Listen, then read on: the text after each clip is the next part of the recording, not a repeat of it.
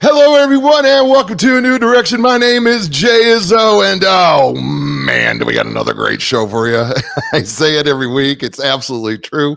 I get great guests. I get great books. Next thing you know, it's a great show. I can't help it. It's not me. I'd love to say it's me. It isn't me. It's the guest and it's the books. That's what makes the show. This week, we are going to be talking to Jeff Giagnocavo. The book is called The Space for Leadership. But hold on, stop. Don't turn away, because the secondary title is going to get you. That's the hook. Listen to the secondary title: Lessons for Who You Can Be Regardless of Who You Were. Let me repeat that again in case you missed it. Lessons for who you can be regardless of who you were. Oh, we all have a past, folks. And our past can influence us today, but it doesn't have to. And Jeff's got a story. It's powerful. And he is going to show us through his story and his leadership, and we'll get into that later, how he was able to take a situation in his childhood that carried forth in his adulthood and molded him into the leader he is today, and that he could change to be a tremendous leader. And you can too. That's the point of the book. You can too. But before we get to him, let's do what we do every week, right? We're 4-part people: physical, mental, emotional, spiritual people. And folks, we got to be working on ourselves every day, because the truth of the matter is, if we're not growing, we are dying. And so we don't stay stagnant. So we have this thing. If you've never joined us here on TB, if you're watching us DBTV, thanks for watching, and listening terrestrial radio from across the country. Thank you. Podcast listeners, love you. Appreciate you so much. So here's what we do. Scale 1 to 10. 1, this area of my life is 10. This area can't get any better. So physically, when I'm asking you is, how would you say when it comes to exercise, eating right, getting enough sleep, drinking enough water? 5 being average, what would you give yourself? Whatever the number is, don't be alarmed, because this isn't about, well, I'm a 3. Well, it's okay. We're not trying to go from a 3 to a 10. Let's get to a 3 to a 3.5. Right? What can you do right now to change that? Right? Could be anything, right? Take a walk, right? Get a little more exercise. Go to bed a little earlier. Put down the phone, right? Stop watching TV, right? And maybe you're one of those people who watches the news and before you go to bed and your mind is all racing. Stop it. Get your hand out of the bag of chips, right? Stop. Do something different. See what I'm saying? Drink another glass of water. Hydrate yourself. All right, so that's how it works. So that's your first number. Second number is your mental intellectual number, right? Listen, got to be an active participant in your learning and your growth. Great way to do that: read a book. Perfect way to do it. This is a good one to read, by the way. Not all that long either, by the way. It's fast read, right? But guess what it's going to do? It's going to help your intellectual growth, right? You want to grow in your knowledge, your understanding, and your wisdom, and what you do and how you live. You got to be an active participant in that. So on a scale of 1 to 10, how would you say you're doing there? Second number. Third number, emotional. A lot has been written about the emotional self. Dr. Daniel Goleman has written a ton on emotional intelligence. Right? We break it down here real easy. 1, how well are you able to control your emotions under stress and pressure? Ever been hangry and lose it? And then the second piece is, how well are you able to tap into and understand the emotions of other people? Jeff is going to talk to us about having a shield of safety for the people around us as a leader. And I'm going to tell you that you cannot have a very strong shield if you cannot tap into and understand the emotions of other people, where they have a safe place to tap into you back. So how would you say you're doing in that area? Third number. Fourth area is the spiritual area. Listen, I know there's people out there, you say, I'm not spiritual. And then there's plenty of you out there who go, well, I am spiritual. I believe in spiritual things, right? The fact is, we are all spiritual beings. That's just, we all live by faith. Every day we get up and you drink a cup of coffee, you believe that coffee's not poisonous. That's faith. Every time you push the key on your car and believe that it's going to start. That's faith. The plans that you make in the future that haven't happened yet, like that vacation, you have faith that that's going to happen. We all want to connect with something bigger than us. When we connect with each other, we don't connect with each other on just emotional, mental level. There is a spiritual connection that we can't explain, that we connect with each other, right? And then what brings you back to peace and joy in the midst of chaos? Is it God? Is it nature? Is it meditation? And something, or is it something else in your life? And I got to ask you, is it working for you? Because the fact of the matter is, if it's not, then you need to change it. Right? So what would you give your number in spiritual area? Those 4 numbers are like the air in the tires of your car. Right? If the one tire is too low, what happens? The car veers, hard to steer, hard to move the car, right? If all 4 tires are too low, well, over the course of time, if you don't get enough air into those tires, you're going to ruin the car. Well, speaking of someone who's got the air in his tires to the right level, his name is Jeff Giagnocavo. Listen, from age 7, he understood the power of a small business and the impact it has on those who own the business and the communities they live in. And after selling his first business at the age of 16 to buy a car, he's been on an epic entrepreneurial journey ever since, and is now a sought-out consultant for business owners who desperately want to do life and business in their own terms. Jeff does business in your bedroom. Oh, wait. He co-owns Gardner Mattress and more. Okay. It's the region's premier better sleep store. He's a driven entrepreneur. He's also got tremendous marketing skills and knowledge, and he's been featured in Forbes, Target, Market, Dan Kennedy's a No BS series of books and newsletters, Furniture Today, Sleep Savvy magazine. List goes on and on. Success magazine. His passion is to unlock the potential of every business owner, shift them into the investor seat in their business, and unlock the true joy and reward of business ownership so they can truly do life and business on their own terms and live what Jeff calls their very own big ticket life. So ladies and gentlemen, please welcome to the show, and welcome to A New Direction for the first time, Jeff Giagnocavo. Welcome, brother, to A New Direction. Jay, thank you so much. So happy to be here. Those 4 measurements in life. I mean, right there, I think people could listen to that first few minutes on repeat every day and gain value. And really, if they're truly being honest with themselves, just follow those four metrics each day. You'll do a lot better. So, man, I'm happy to be here. What a great way to kick off our time together. Well, thank you. Yes. Thank you for saying that. It's been something that we did when we first started the show. I know have people say, well, just get on with the show. But I go, we got to check in. So we have to do that. Yeah, that check-in is good. That check-in is good. Thank you. So let me just say this. This is what you say about the book. The book is about creating a space for healing. You say this book is about you taking the first step. You say this book is about you creating a space for others to step into and be around the space you created for healing.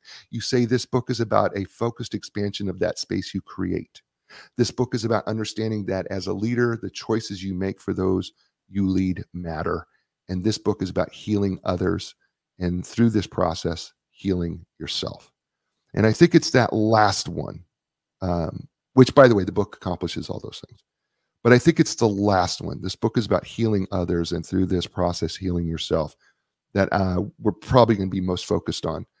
Because tell me if I'm wrong here, I don't think as leaders, we pay attention to the hurts of our past that are affecting our leadership. Am I wrong there? No, I agree with that 100%. And I can share an example of that from my own life. That's exactly that. If you want. Sure. Yeah. Go. Yeah. So, it's actually a chapter in the book, New Cuts Don't Equal Old Scars. And it's about the day I left. It was actually a Labor Day Monday, holiday sales week in the retail business that I co-own, one of the few I have, businesses that is. And, I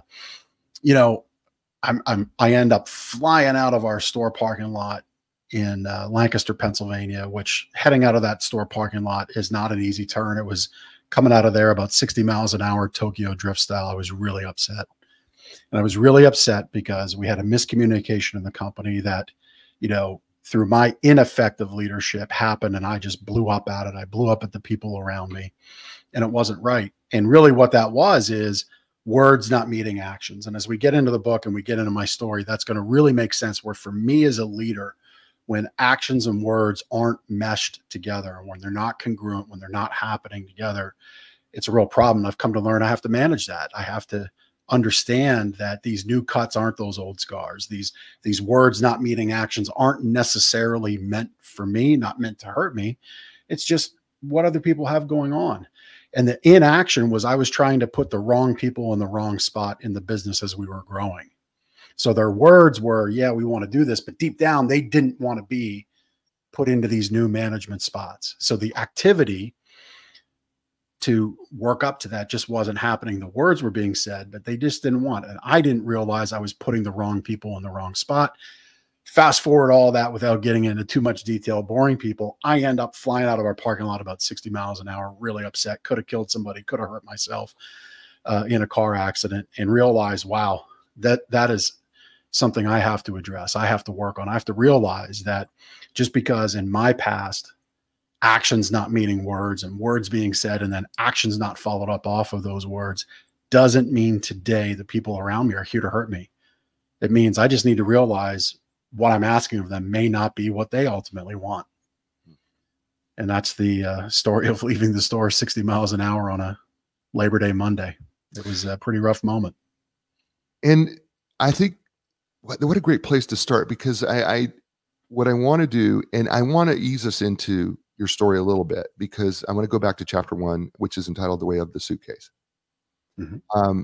And you come to a realization that past trauma can't ever be shipped off and forgotten. I think that's an important point that you make. Yep. It doesn't ever go away. And all that you could do is manage it. And I think this is the thing with many of us in leadership, is that what I think we do is we try to ignore it. We try to avoid it, or we say it doesn't matter what happened in the past. And you give an analogy here that we carry this bag luggage with us. Mm-hmm. And we're a bunch of people crammed into a small space with our own bags, limited by which, and every now and then, we run into each other's suitcase and it pops open and it's not pretty. Yep. So help us understand this realization that past trauma can't ever be shipped off and forgotten. And because I think that's an important point for the leaders who are listening to the show, and I have many of them, C-suite people and own business owners and entrepreneurs, that you just can't ship it off. Help us there. Yeah, so I think it's a good time to share what is my trauma, what is my past, if that's okay. Yeah, great. Go. Yeah, let's do that. So I stand as a victor over the grave of my past childhood sexual abuse. It was very violent. It was frequent. It was something that lasted 5 years. It was something that transcended an international border, moving from Canada as a child where I was born to the United States where I was a preteen and teenager. It was awful. And for many years, I didn't know how to handle it. I attempted to communicate that to others. There was a moment at time while the abuse was happening as a child where my abuser's spouse, in a gathering of my family, their family, and another family, I believe around Christmas time, my abuser was just pestering his daughter, and his wife says, "Is he molesting you?" And this is that words and actions thing. When his wife said that in a room of 5 other adults that should have heard those words, because those are heavy words, and then no action was taken.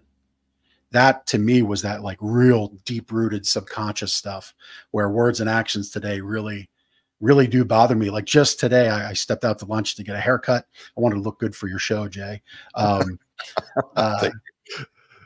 was Valentine's Day, got a card and some flowers for my wife, and somebody butts in front of me in the self-checkout line. And it was obvious that they felt more important. There was the body language was there. I was acknowledged that I was in front of the line. And, in that moment, you have a choice. You can try to teach somebody, or you can just let them be on their way because they have their own hurt. And dressing them down just really deep down is going to make them feel worse. Right. And so it's one of those things as a leader, we have to pick and choose. And so for me, words and actions are so big. And that moment of not hearing the adults in the room address that statement was really, really just damaging. And it began that suitcase, right? And some days that suitcase, as I talk about in the book, it is this big thing we carry around. We do crash into one another. We can't forget about it. Some days it's like a big old rucksack. Some days it's like a small little bag that's easy to handle, like a carry-on, like a real carry-on, not the big carry-on people try to jam in the tester bin. And right, it's not that one. Okay. But some days it is easy to carry and some days it's not. And as leaders, what we got to understand is maybe that's the space we have with our people. You know, maybe our people, through no fault of their own, no fault of your own as a leader, as somebody who hires people, you're assembling this motley crew of individuals that just has their own stuff going on in life. And if you're not creating a place where they can trust you, feel safe, empowered to excel as humans, and you're not focused on leveling up your humans, man, you just get people crashing into each other. They all, like, you see them in the airport, right? You got a backpack on everybody. They're dragging a big old bag behind them. They got that third item they're hoping the TSA agent and gate agent doesn't see. And you're just cramming all this stuff into one spot and it becomes a nightmare. Mm-hmm. So that's kind of where my baggage comes from. I'm happy to talk about it as freely, as openly as I can. There is a faith component. If we want to touch on that maybe a little later, we can. Sure. But yeah, I'll turn it back to you. Okay, so you say, and so let's move into this leader space here in chapter 1, because you say as leaders, we take up a ton of space with our presence, our ideas, our goals, our ambitions, what we want for others. And you say at times they don't want what we want for them and our dreams. Mm-hmm. So let's talk about that space, getting clarity on that space that we take up, and how that space looks and how our past affects what kind of space we have to offer. Yep. I think the first thing is to acknowledge it's more, that space means more than just your own success. I said, be focused on leveling up the humans around you. We've all heard, the fastest way to profit is your people, people first. There's a million books and courses and bits of information out there about that. But we first have to acknowledge that leveling up our humans is our responsibility as leaders. That whether you're somebody in a church, somebody coaching youth sports, somebody with a business, it is our responsibility. An example of that I'll paint is locally in where I live in our school. I have a son in 10th grade. The day before Thanksgiving break, we had a fight that involved knives. And so that means one of those young men was shipped off, thrown out of school. Likely, I've seen the video, so likely has caught a felony charge or two. And so imagine being the boss of, I don't know the parents, but imagine those parents go to work that following Monday after Thanksgiving. What's their frame of mind? What's their hurt they're carrying? How that bag's big, lumpy, clunky that they're bringing into work now, right? Right. Have you created a space where they can come to you first thing that Monday morning? After a holiday, we're in the holiday season, we're in the thankful, jovial mood. Have you created a space where they can come to you privately and say, hey, this has happened.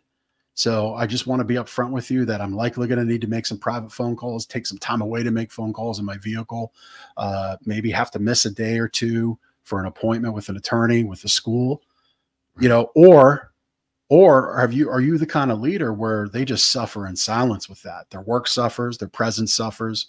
There's no joy because their mind's elsewhere at home. They're now unsafe. Maybe they're operating a press or machinery in the field. You have to really think about that responsibility as a leader to really care. And it might not be something you think you signed up for, but if humans are your path to profit, you absolutely have to own it.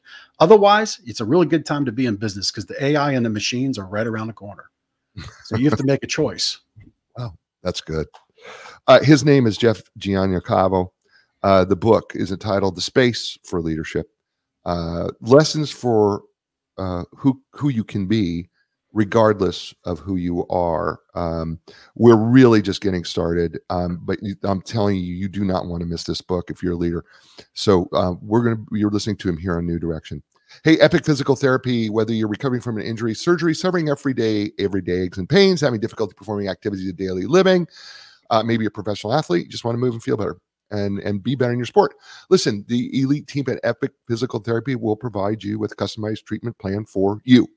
So when you're ready for your epic relief, your epic recovery, your epic results, don't look any further. Go to epicpt.com. That's EPICPT.com. And Linda Craft Team Realtors for 39 years, helping people transition in life. You go, wait, I thought you said they're a real estate company. Yes, they are. But think about it. Every place you've ever moved to or moved from has been a transition in life. And they know how to take the stress out of that particular situation of moving, right? Helping you find your new home, helping you leave your current home, right? And removing the stress pieces out of it, that part of it. So you know what? When you're ready to make your next life transition, whether you're selling a home or buying a home, start with Linda Craft and Team Realtors. That's lindacraft.com. That's LINDACRAFT.com. And we're back here on A New Direction with Jeff Giagnocavo. The book entitled The Space for Leadership, Lessons for Who You Can Be Regardless of Who You Were. And we're getting started here. Jeff, let's move on to chapter 2 because I think it's a great chapter. It's entitled The Broad Shoulders Meant to Carry Evil. You start off this chapter by saying there are often repeated phrases in the leadership and personal development world. One is, it happens for us, not to us. The story is inside the struggle, and the journey is meant to be a struggle. But we carry a burden of things from our past on our shoulders. We all do. You've become vulnerable enough to bring that out into the open. Help us understand as leaders what those broad shoulders, what that means to you and your team having the broad shoulders to carry evil. Yeah. So before I go any further, I want everybody watching and listening, wherever you may pick this up. And again, Jay is like an example of getting the content out there, because where I say where you may listen or pick this up, it's like tens of thousands of places. So again, kudos to Jay and everything he's doing here on New Direction.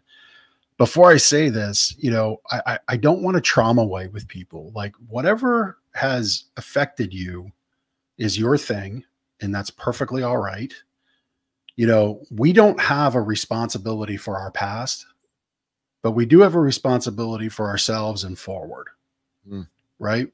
And so I stand here, I say I'm a victor over the grave of childhood sexual abuse. Maybe you're not quite there yet. Maybe you feel like that survivor.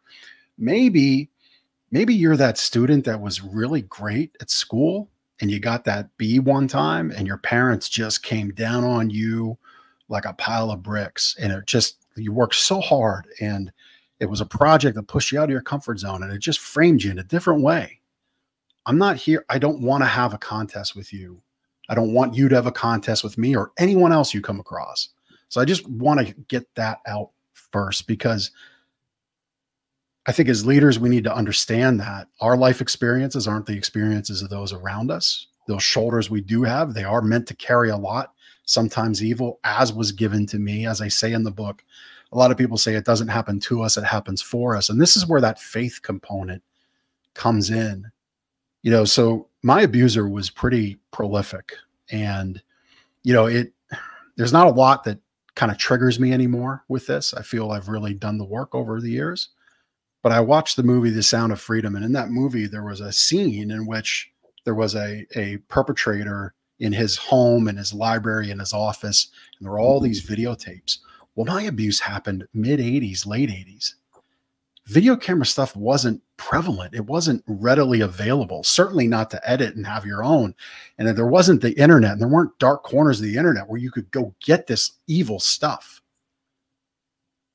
So my abuser, who has since passed, had to have had inroads into all this awfulness, because that was the room where it was and where some of the abuse happened. And so when I say I was in the path of evil, I really was. And this is the faith component that might really put people sideways. And one of my coaches has a phrase. She says, God will do no harm. And that's really hard phrase to hear. It's hard to hear if you've got a niece that died from childhood cancer. It's hard to hear if you have a spouse who was killed in a car accident. For me, it's the ultimate statement of faith. For me, I was put in this path of evil because I got the broad shoulders to carry it, because 2 other young men didn't, and they ended up committing suicide. And when we take what's been created away, the brilliance we were put on this earth to have and share with others, that's rough. And so I feel I was put in this path to be here right now in this moment, sharing my story confidently, that I can be a light and a beacon for others who've gone through the same evil, and say, it doesn't have to end that way for you. It's not going to be easy, but it doesn't have to end that way for you. And that's really, to me, probably one of the biggest testaments of that broad shoulders to carry that evil that I could share, is that I firmly believe through faith that this was my path.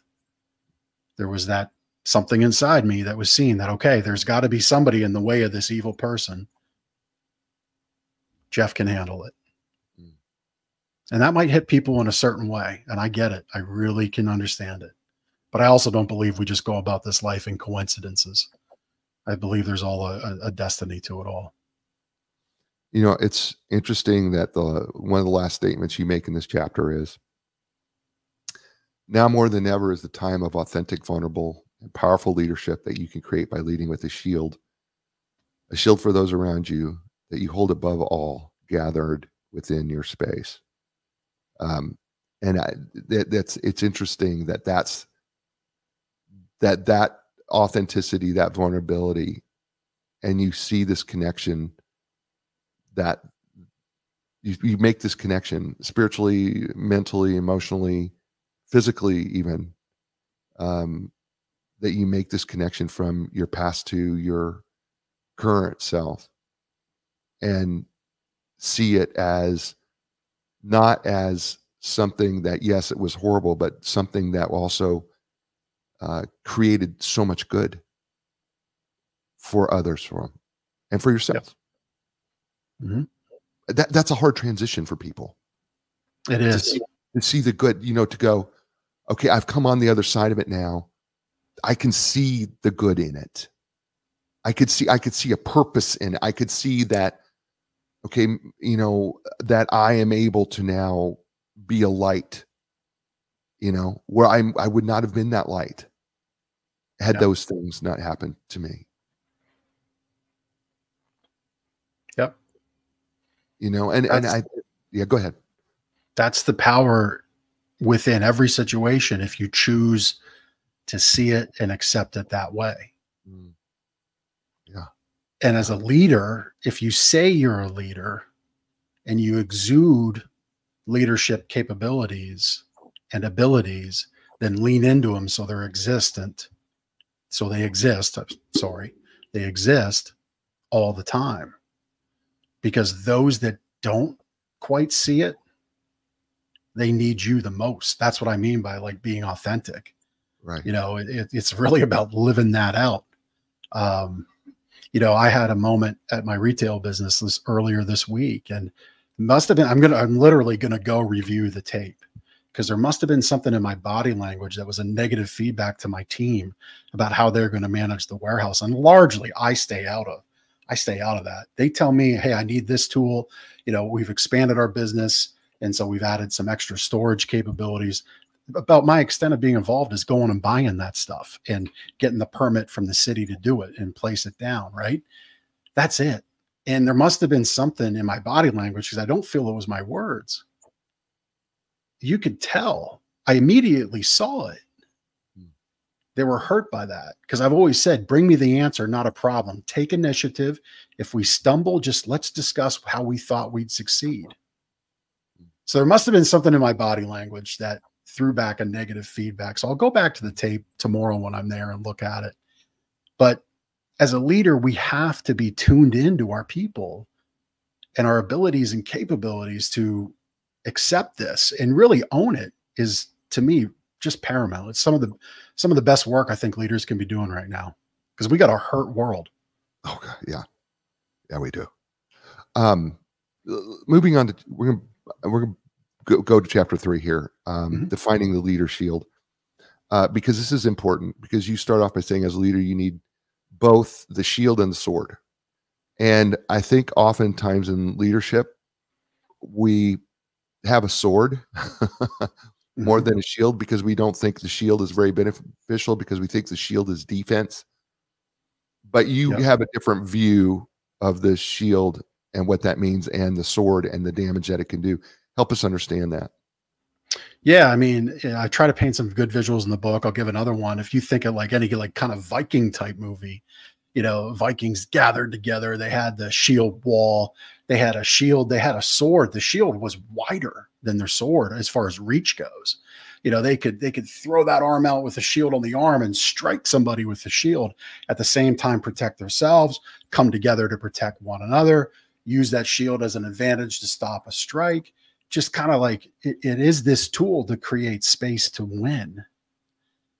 And yeah, we can have a sword. And listen, I at times get the sword out and use it, but I much prefer creating this space, and that space comes from that shield. And if another visual, and I believe, it is in the book, this any kind of heroic journey in battle in a movie, if there's swords and shields involved, it's almost always that sword clanging against the shield. The music hits a crescendo, the fast movement action of the camera stops and it pauses. And what happens? It transitions to success for the hero in the story. And so again, I just really try to go about my day, going back to the grocery store example this morning. I could have got out the sword with my tongue and just lashed out, but instead I just kind of let it go because I don't really know what's going on. Maybe that person was going to take care of an elderly parent. Sure. And maybe that elderly parent was up against the clock to get food in their belly to take a prescription. And so extending some grace in that moment, that's space, that's the shield as opposed to a sword, just as a little example. I would just, I don't want to spend a lot of time on it, but just think about that. Think about the tools that you can use as a leader and which ones do you get out? I'd much rather get my shield out with my people, with my customers, with my partners than the sword. Yeah, because you say this, the damaged person you think exists is only in your mind. The sword you carry and the cuts you've made to get to this point likely have had diminished return over the years, which I think is so powerful. And in later you move on here to the principle about practicing a mindset of abundance. And I think this is a really important little subtle thing that you talk about in terms of success and is the principle of abundance. Talk to us about the mindset of abundance and how that fits in. Yeah. I mean, there's, I often tell people money's not a problem. I jokingly, like, we print more of that stuff every day. I mean, literally we do. Now, right. I don't say that ignorantly to know that in doing so, we devalue it at the same time. However, the principle stands. I mean, yeah, last week I was in Guatemala visiting my father, who's retired there, and my aunt and uncle, who have been doing medical mission work, and they have a medical clinic for 28 years, or I'm sorry, 26 years, since Hurricane Mitch wiped out the nation in 1998. I mean, where we live, largely where you'll see this show, and again, Jay's done a great job getting it all over the place. It's largely broadcasting into places of abundance because they don't have a lot of cable TV in the mountains of San Rafael al Doro, Guatemala. In fact, they don't even have Spanish. They have Quechua, which is an old Mayan language. There's very little abundance there. The amount of abundance there that extends is about a period of 24 to maybe 48 hours, because everything they do today provides food and shelter for tomorrow. And then it's repeat the next day and the next day. And so if you wake up and there's food in your fridge for the week, you have abundance. If you wake up, you can flick the light switch on, there's abundance. If you can do a show like this and you have internet that can broadcast with great quality, TV quality, you have abundance. We just forget that. And we forget that living in abundance means maybe helping our competitor out. I'm friendly with our local competitors. I do a podcast show for my retail business. We had a local competitor on our show because I don't sell sofas. I don't sell kitchen tables. But if my customers are going to go get that stuff, I want them to go to somebody I trust. And yeah, they sell what we sell, but we'll let those chips fall on the table where they may. We'll earn that business from our community because they know, like going to a steakhouse, when you really want a good steak, you go to a steakhouse and you don't order the chicken from there. From us, if you want a really great sleep and you want to wake up happy, you'll come to my business and you'll go get your furniture over there. Right. And, we've had other competitors come in and I share all of our information with the industry, so much so that practice of abundance and giving back birthed an entire other company that just works. And now that company, with technology tools that we have today, is going to grow and grow. And I'm on a mission to create income without borders. I told my uncle I could show you the text right now on my phone. Hey, there was a spark that was lit, a fire that was lit on that trip last week. I don't know quite what it means yet, but I felt something.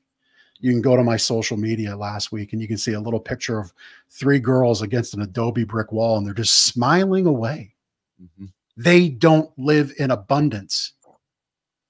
You know, I don't know if they had shoes on their feet, but likely 1 out of the 3 didn't.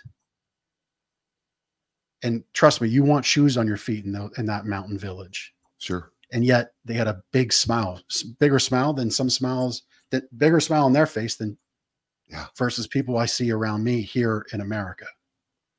So abundance, it's gratefulness. I'm going to stop you there for a second. And this is where Maslow was wrong. Because those people don't have much of anything, and yet they're more self-actualized than we are. Mm-hmm. Right? You know, Maslow would say, you got to go through the physical, you got to have all this stuff and your self-esteem and your love and caring and belonging, and you have to go through all this pyramid to get to be self-actualized. And those people have none of it, and yet they would still give you the shirt off their back, and they will accept anybody that comes into their space. Mm-hmm. Isn't that amazing? We have all this stuff, right? I mean, think about it, Jeff. You and I've got we've got all this stuff, and yet they're more self-actualized probably than we are. Yeah. I'll give everybody a real good little exercise, because I'm starting to live through it and go through it now. My wife and I, our plan in the next few years is to get on the road in our RV. We have a son who will be playing college football. We want to get to his games, not to be helicopter parents, but we want to go see him, and we want to see our nation. We want to see our country and travel. And it's a great way to mix it all. It's why Income Without Borders is in my focus right now. But when you think, and here's the exercise, if you had to cram into a 28-foot Class C mobile RV, or even a 48-foot toy hauler with a dually pickup truck, from your 4-bedroom, 3-bath home, 3,500 square feet that I live in, and all the stuff we've accumulated over 15 years. This is the exercise. Really begin to think what you cut. Really begin to think, what do you truly need? Right. To be happy each day. Yeah. And if you don't know what any of that looks like, just Google the floor plan for a 28-foot Class C motorhome, or a 48-foot bumper tow car, or a 48-foot car hauler, camp trailer, or anything you might visualize yourself in, or a 1-bedroom tiny house is about the same square footage, or a studio apartment. Yeah. You'll quickly realize you don't need a lot of stuff. It's really true. I read somewhere, or I listened somewhere to one of the shark people who do the Shark Tank. They said that we only wear about 20% of the clothes that we have. Yep. Only about 20%. And we go through your closet, right? And look through your closet and recognize that you only wear about 20% of the clothes that you own. That's pretty crazy. Yep. Because I don't Meanwhile, meanwhile, you've got people in this world that have no choice but to wear one thing every day. Yeah. And when that one thing wears out, they got to trade something, because they might not have the skills to make it. And this is literally the case that I witnessed last week.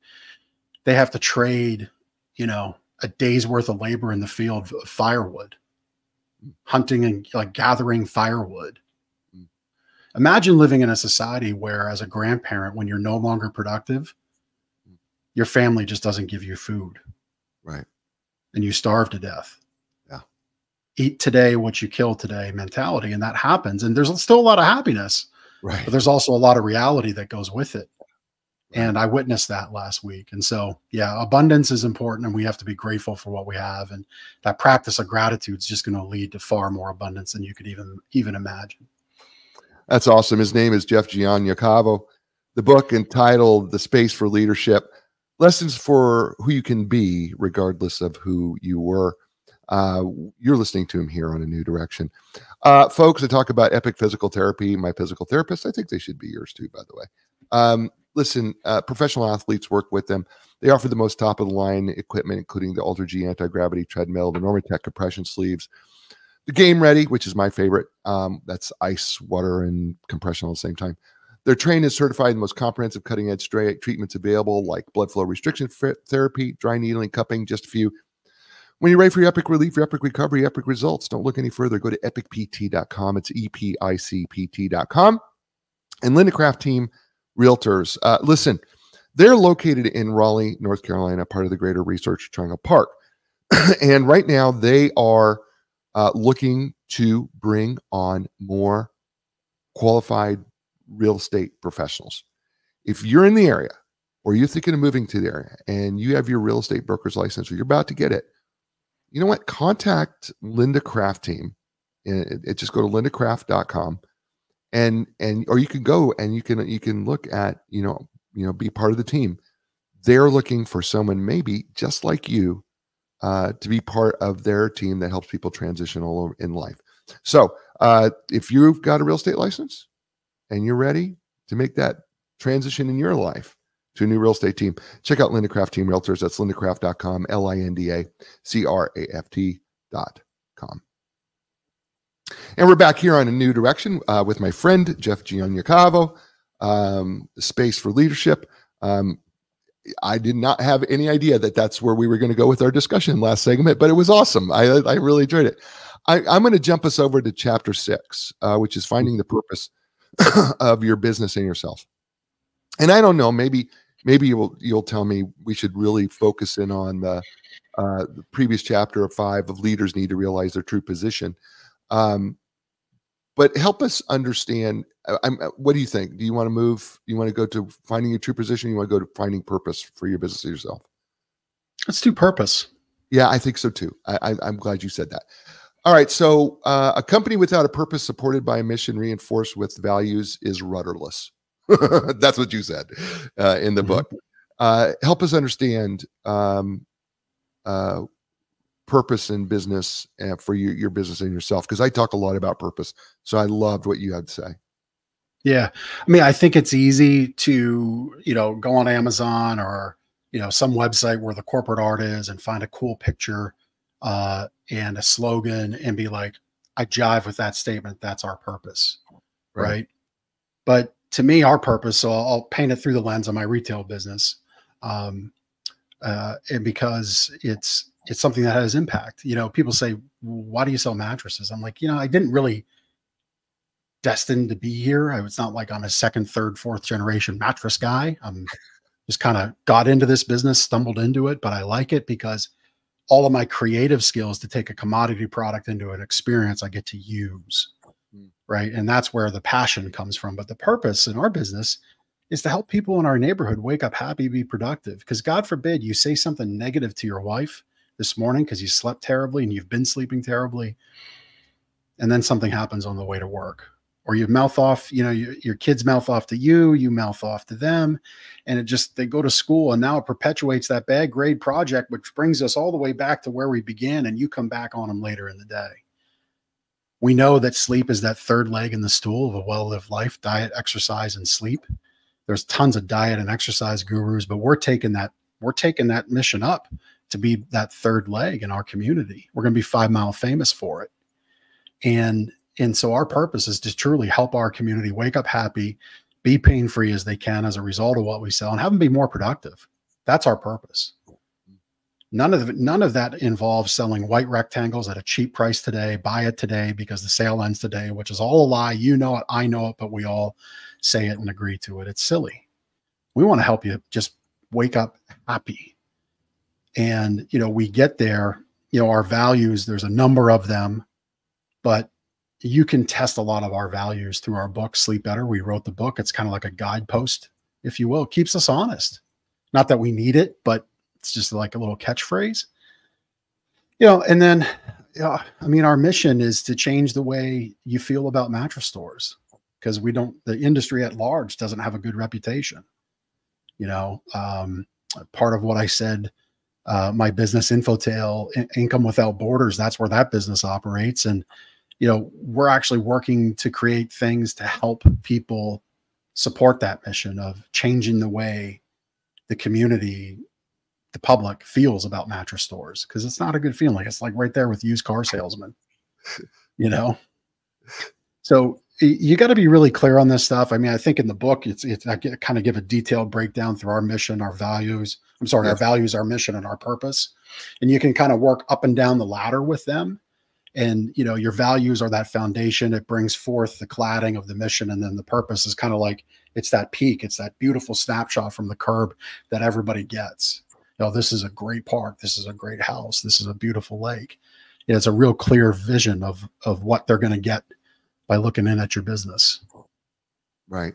There's a couple of things about purpose here. I think one is, it needs to be clear to everybody that, and here's the other thing that you say, it needs to drive you at a very high level. It's not something that drives you today and only today. Right. It's something that is lasting, that completely outlasts it all. It can't be a one-time passion or desire. It is something that is meaningful to you and makes a positive impact on the community around you. Yep. That's the purpose. I always saw the mission as being how I carry out my purpose. So here's my purpose, right? This is the purpose. Now I can have different missions to carry out that purpose. Yep. And then my values are reflected throughout that, because it guides every decision that I make within the mission and my purpose. That's kind of how I've seen it. Yeah, I would agree. I mean, you said purpose isn't something you do daily. To me, that's what the values are. Right. Like, so your value stack are your daily actions. Right. You know, like here's an example. One of our values circles around integrity. Integrity is what you do when no one's looking. My grandfather was a master cabinet maker. He's a guy that could have given you OSB cabinets, made them look solid wood, and you would have never known until you had a fire or water damage in your house. And then he told me, he's like, my reputation will be nothing. I'm not going to risk it for anybody. Right. And he said, integrity is what you do when no one's looking. And so an example of that is we in the month of February, coming off of January, we weren't thrilled with. We added we pay your sales tax discount opportunity to blend in with some other ones, and it fits certain people. It's a good headline, but here's what we did. We had one customer recently that had yet to be delivered that bought a very nice massage chair from us, about $9,000 massage chair, like just change your life. Incredible, right? If you got this in your living room, I have one downstairs. They're incredible. And, so 6% on $9,000 does a lot of money. It's about, what's 8 times, what's 9 times 6, 54, $540. Yeah. Okay. Right. So we called this person back and said, hey, we're reducing your balance. They had a little balance owed before we delivered. We're reducing your balance because we just launched this promotion. You're yet to be delivered. Jeff was thinking of this as you bought. It was already in the works as you bought. The elation that came through from that customer, I was told, was incredible. Now, they'd already bought from us. They're already a repeat customer. We could have chosen, maybe they won't figure it out. Maybe they won't see the ad. Maybe they won't go back to our website. Maybe. But like my grandfather said, what if there is a water damage? I can't control. I can't control where that person looks, what they see, what gets said to them. What if they referred to us and say, hey, thanks so much for sending me to those guys. They had a great deal. They paid my sales tax and everything. And he's still looking at his invoice, $540 to the state of PA. And by the way, I hate taxes. But he's like, what the heck? Those guys didn't offer that to me. And this is where you really like that. Our mission changed the way you feel about mattress stores. Had we not done that, had we been found out, how would that person have felt? Right. And so it again, as a leader, we face a lot of tough decisions every day. And when we go to sleep at night, we got to say, are we okay with ourselves? 100%. Are we okay with how we acted today? Yeah. And did we level up everybody around us and that experience around us?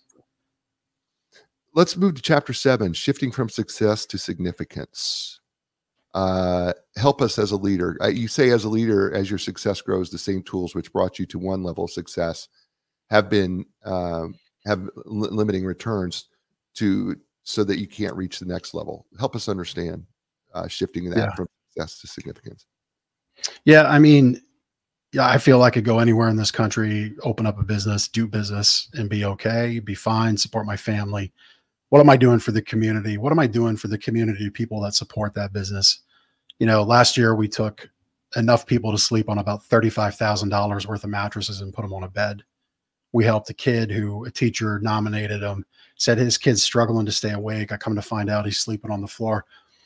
We get a picture of the mattress we delivered to him, and in the corner, there's black mold on the floor. You can see in the ceiling, there's water damage in the ceiling and the wall coming out. This kid's sleeping in black mold in Lancaster City, Pennsylvania, which is not like a poor city by any stretch. Significance to me is how, you know, what are you giving back to your community that supports you? You know, how are you giving back? You know, I said about this fire that was lit down in Guatemala. I don't yet know what it means, but I know it's going to be significant. You know, my aunt and uncle have been doing work down there now where children that first came into their bus that has evolved into the 2,500 square foot clinic they have now have children. Their marriage is more stable than their parents had.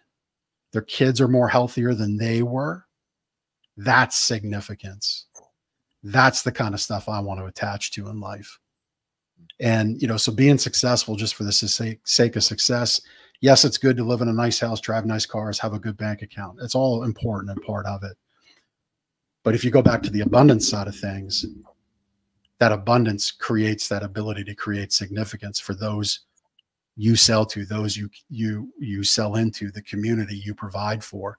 What do you do so that's stable, so your business can always remain? Those are the things I look at as significance. That's awesome. We're down to our last couple minutes here. Transitioning from, you know, the subtitle lessons for who you can be, regardless of who you were.